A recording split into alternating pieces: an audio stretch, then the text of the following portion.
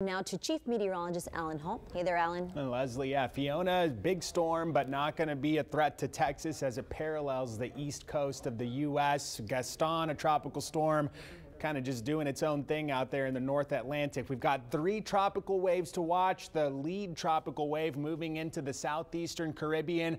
This is the one we're going to be keeping close watch on. Invest 98L. It's a 90% chance to develop in the Caribbean Sea here, and it probably will develop over the coming days.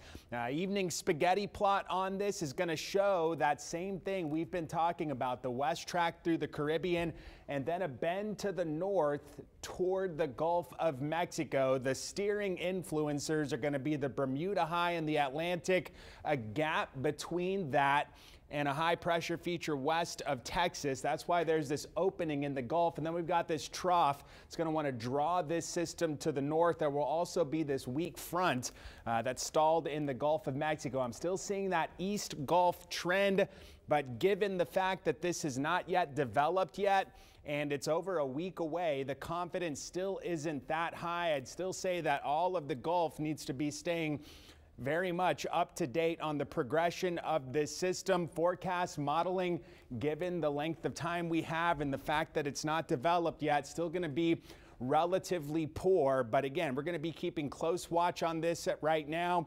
I don't think it's an immediate threat for Texas, but things can change pretty easily, especially when you're talking about weeks out in the tropics. Next names up: Hermine, Ian, and Julia, if and when these tropical waves develop. Leslie, Mike.